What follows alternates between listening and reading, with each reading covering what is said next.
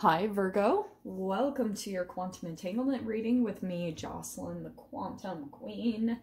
This is for Virgo, Sun, Moon, Rising, and as always, welcome to my cross watchers. Cross watcher, you could be dealing with a Virgo, and the message could actually be for you, so feel free to take it however it resonates with you and your situation. Keep in mind that these are general and timeless readings. And if you guys would like to book a one-on-one reading, my goodness, sorry, my information is down below in the description box, but they are currently full, and I'll let you guys know when they open back up. But just FYI, if you guys want to go over and just subscribe to my website, just because I'm going to be making a lot of changes, and if you go there and send me your email, I'll give you updates. I'm not a crazy person I don't send you a bunch of emails and I don't give your email information out, so you guys will be safe if you feel like doing that. And as always, just wanted to say thank you for liking, subscribing, and thank you for all the good karma donations. Well, I had a feeling that there was going to be a third. I just knew. I was like, I think I'm going to need the third one, so there we go. Virgo, you could be dealing with three peeps, maybe, because you have the Queen of Swords, we have the Fortitude or the Strength, and the High Priestess. So we've got Leo, Pisces, and possible air sign, Aquarius, Libra, Gemini. Okay. I'm just going to stick with straight up that there's a few people in this mix here. Okay. I have a feeling that, like, you know what I kind of think is happening? I think that there is some type of a dynamic here where someone is kind of sensing that, like, you might have come back in the mix in some way, shape, or form. It's kind of like your energy is online again towards this person. They might be sensing it, and they could have been with some other type of person, like, or, you know, spending time with this person, and now I just kind of get the sense that their attention is coming over here, because the entanglement, the energy is back online for some reason. Why is that? Is that you, or was it them? Is there just something that you're kind of picking up on their emotions, that they might be thinking about you again, or are you starting to see signs of them or something like that? Let me see.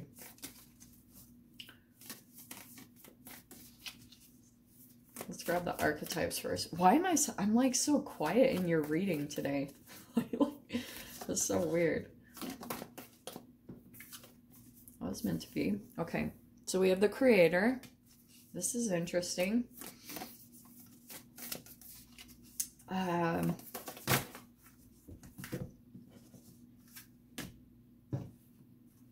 Okay. Sorry, I am like, I'm not even saying very much in your reading. Okay, so let me start out here, because I'm going to say for some reason that this is a connection that was very, like, I think it came back into your time a bit, and it brought some color back into your life. That's what I'm kind of seeing here.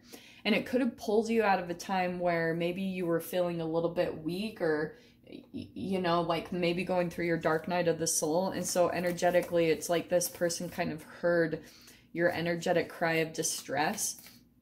I've been getting this whole thing lately of like damsel in distress. So maybe this is someone that kind of came in at this time and brought this color back in. It started to like make you kind of believe in like moving forward, or that there were actually connections out there that made you feel like someone cared or something like that. Let me see what the other side is. Yeah, and that's why. Okay, are you ready for this? Because this is the Lover. And so in Carl Jung's archetypes, he has like, I think it's 6 or 7 archetypes that fall under the Lover position.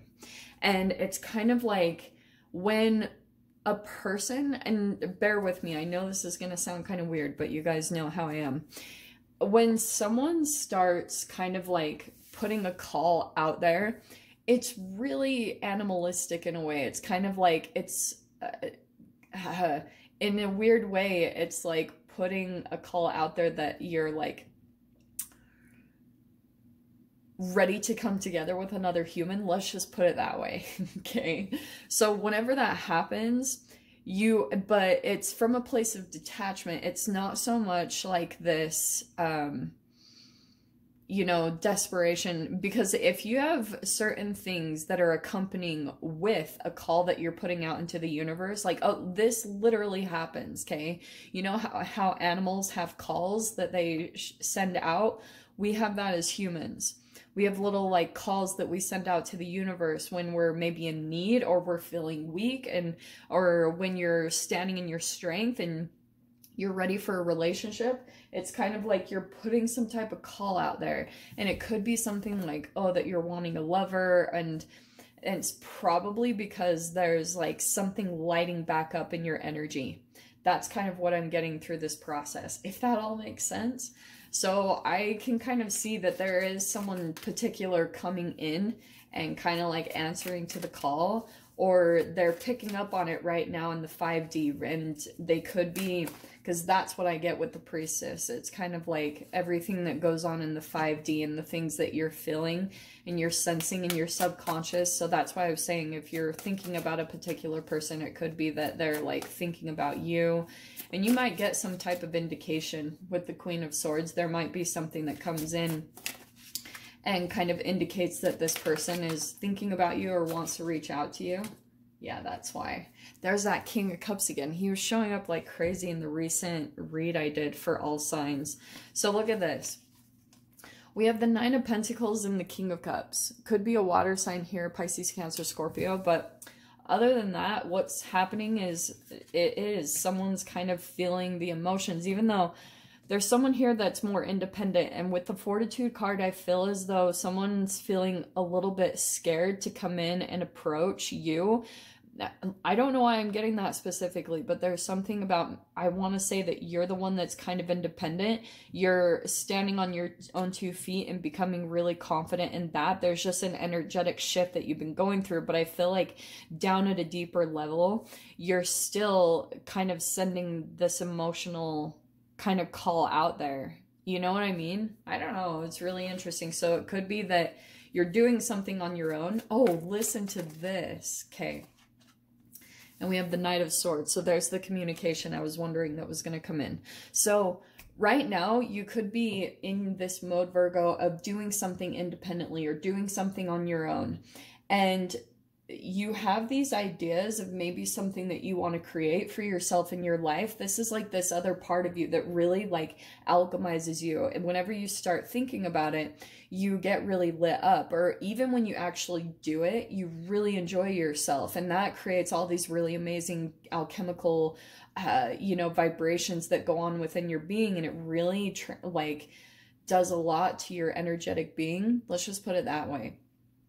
So what's happening is, though, there could be something about your own little process of that sometimes it's even hard for you to actually get into it. Even though you love doing it, even though you know it's good for you and that it's almost like healthy when you do this thing, and it could lead to long-term success. It could lead to some type of maybe even way that you could make money.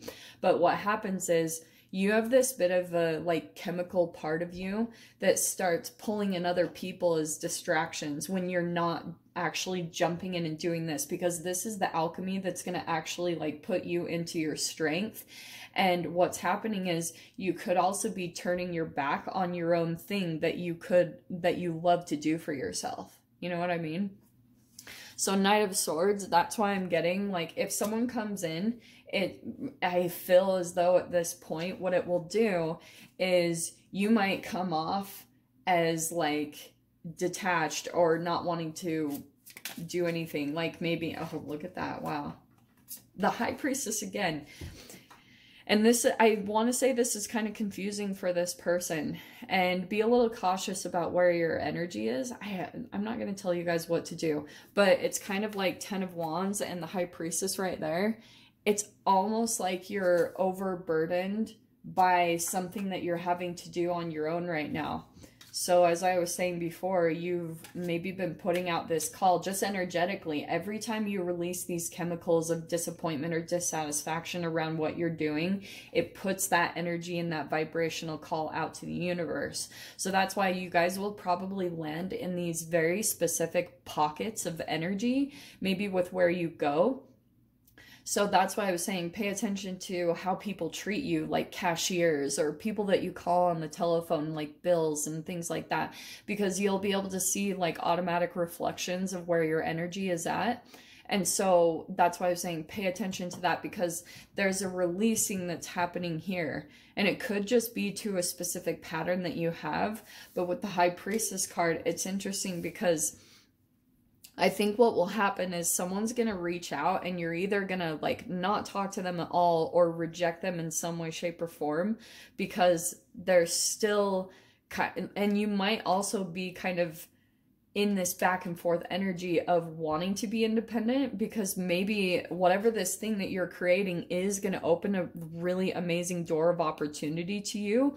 Maybe some type of freedom or relocation, or maybe it's your dream to just be some type of an artist. Or I know most Virgos wouldn't be like, oh, I'm not creative, but your opposite sign is Pisces, which is very creative. So it can be an untapped resource. And to me, all humans are creative, just in their own separate ways, like in their own unique way. So that could be something that you're really diving into, is your own unique way to express yourself and create. And that is what is going to freaking open up these vortexes to the thing that you want truly in your life. And I feel like this whole process is going to lead you to a very specific love, but vibrationally you're moving up in energies first before that actually comes there. So that's why I pay attention also to your intuition with that coming out twice, because you might be getting almost downloads that a particular person, even though they have a lot of love and emotions for you, you might be a little bit like guarded against this person. And I'm not one of those people that's going to say, Virgo, open your heart and love and trust. No, when you're going through an alchemy, there's a certain level of like growth that you need to go through. And especially when you have the Queen of Swords and the Strength card, there's a certain type of alchemy that needs to happen before certain relationships can come in and really stick and be committed, and when you're changing a karmic cycle. But you have to have that downtime of maybe really truly being on your own and accomplishing a certain level of things when it comes to your creativity for you to shift into what you're desiring, because I feel like your intuition is communicating with you like crazy, saying, Virgo, this is your path. Like there's more up ahead. That's what I'm saying here, is like there's more up ahead here, and your intuition is going to be guiding you in the direction of that. So I'm going to dive into the details of this and see whatever else wants to come out. So if you guys want to join me over there, feel free. Go down below, click on the Vimeo link, and I'll see you over there. But Virgo, if this is where we leave things, I'm sending you guys so much love, wishing you all the very best, and I'll see you in your next reading. Take care.